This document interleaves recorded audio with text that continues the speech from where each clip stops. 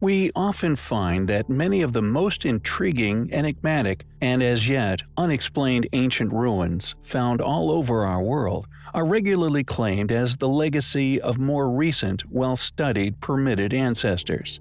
However, this constant attribution to lesser-developed ancestors, studied and understood intimately through funded investigation, is self-contradictory in nature.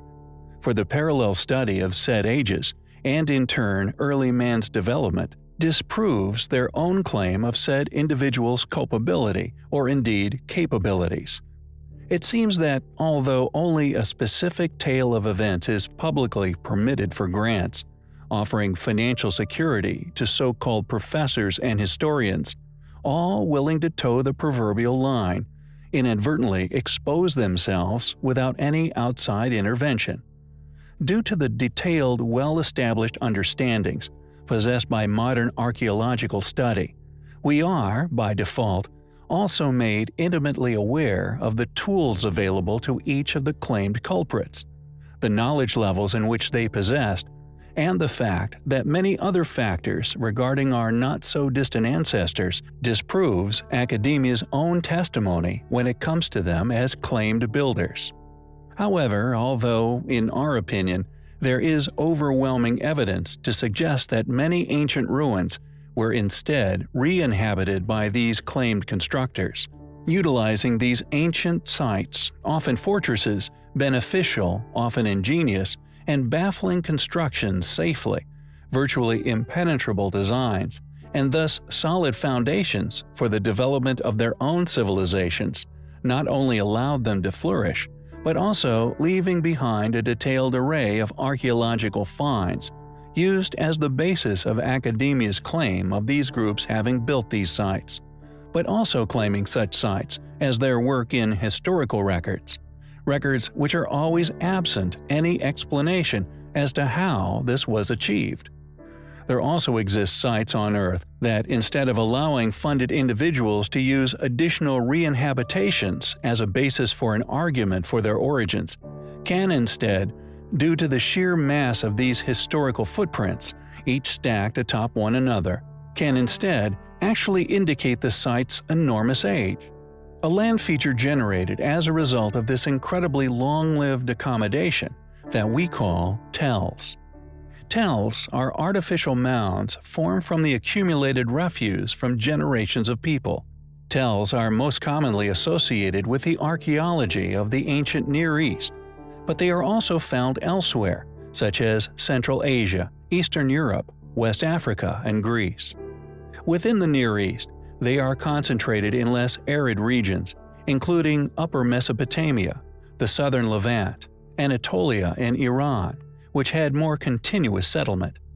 What can only be explained as man-made, artificially generated sedimentary layers, one has to ask themselves, how long would a particular site have to have been inhabited for to create such enormous, incredibly deep layers of earthwork, merely generated by its inhabitants living in said area, clearly for an unimaginably long period of time?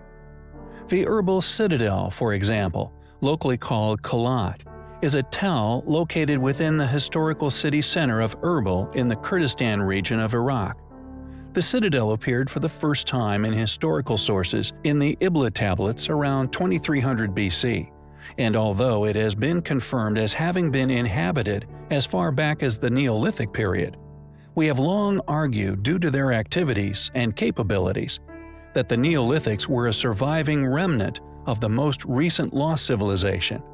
If this is so, then it is highly likely that the Citadel of Erbil is in fact far older than that of even the Neoliths, its incredible height also indicative of an inconceivably long history of virtually continuous inhabitation. How old is the Erbil Citadel, or indeed the world's tells in general? Is it an earthwork merely started by our Neolithic ancestors? Or is it possibly a relic spanning far before currently understood or indeed accepted timelines for man? They are, undoubtedly, highly compelling. Neolithic man is often talked of as if he were a very different being to that of the modern man. Throughout the modern era, a well-funded, close-knit, often aristocratic academia has portrayed Neolithic man as an illiterate figure, often leopard print toga-wearing, club-wielding, bearded nincompoop, a grubby, forceful, filthy beast who had barely managed to master the art of creating fire, let alone complex language or societal behaviors. This paradigm of us emerging for the first time from the last ice age, developing into the complex, advanced civilization we find ourselves in, means that origins of man is somewhat of a closed book. For to preserve this influential dominance within modern society, anything which contradicts this long-attested claim is simply thrown out, discarded as an anomaly, and any who pursue such avenues of inquiry a mere conspiracy theorist, this regardless of the evidence we so eagerly put forth in our defense.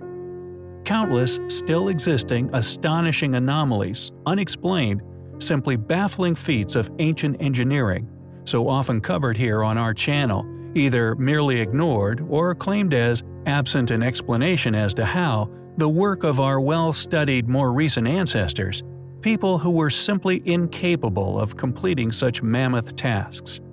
Many of these ancient ruins, claimed as more recent achievements, we feel, possess sufficient evidence to support far greater ages littering many said sites, clearly built using far more advanced precision technologies, and Neolithic sites are of no exception. We believe here on the channel that the size of many of these highly eroded prehistoric stone trilithons, and indeed stones contained within many enormous dolmens, are also left by this ancient group, dolmens made using similar, if not identical techniques throughout the world, from Scotland to Ireland to Japan, all of similar design and possessing inexplicable features, bored entrances, multi-ton megaliths. It is as if this group still possessed the knowledge of how to lift and work such stones, but had lost the technologies used to carve with precision. It is as if they were a surviving remnant of a once more capable or more precisely better equipped civilization. How did this ancient people, academically claimed as never having had any contact, build such similar structures?